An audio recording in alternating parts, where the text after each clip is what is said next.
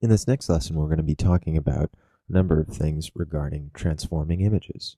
And first and foremost, I'm going to show you how to scale and rotate an object, just as the one that we see right in front of us.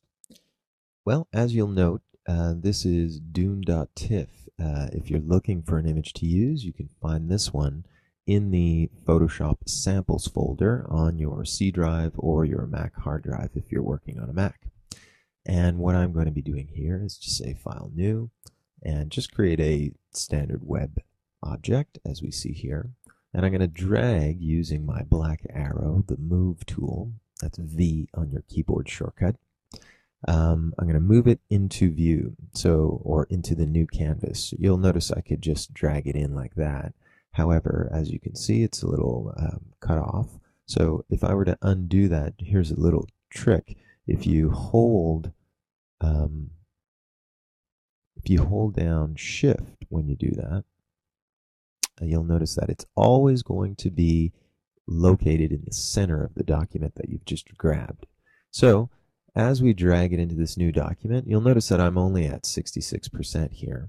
But this object is placed directly into the canvas. So I don't really need the original one, so I'm just going to shut that down for a second.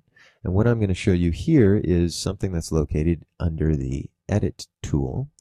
There are a number of transform commands that we can see. And as you can see, there's a number of them that say scale, or rotate, or skew, or distort, or perspective, warp. Many of these we'll be talking about in just a second. Here, if you were to say scale, you'll notice the first thing that happens is these squares appear around my document, and those are the transformation bounds. And if you'll notice, I can scale an object just by dragging this in. Notice, however, that if you do that, your object can become distorted, almost looking like it's come from a funhouse mirror, too skinny or too fat.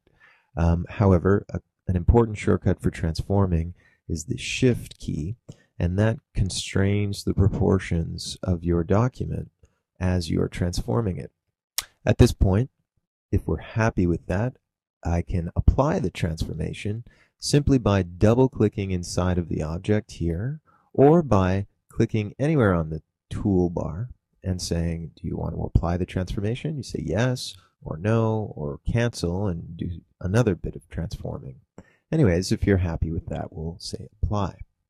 Notice another way of getting the transform out, or those transforming bounds, is to use this shortcut here for the free transform tool, Control-T.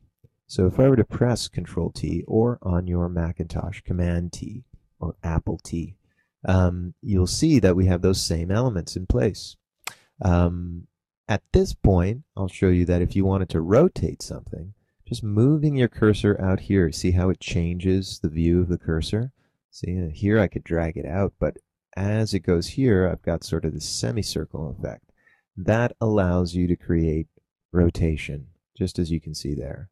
Notice, I could also determine the rotation by moving what's centered here, which is called the registration point. If I were to, for example, position it right here, now my rotation looks very different than what I had in just a second ago. So that's another way of creating rotation. Also, take note that anytime you use the transformation tools or free transform, Control-T, you'll notice that the transform options appear right at the top. And these options determine, for example, the registration point. It also allows you to move the object's X and Y position, and you can slide that as well, just as I'm doing here. Same thing with the Y. Notice, however, there's width and height in terms of scaling, and if you want to constrain the proportions, remember what I told you about holding down Shift, you can just click here, and notice I can make this bigger or smaller, and I could do that numerically too by highlighting this area and saying specific percentage amount. And we'll get into some of the other things, but here's the rotation, by the way, and that can allow you to work in this fashion too. So that shows you a little bit about the transformation tools, the free transform tool, and how to use scale and rotate.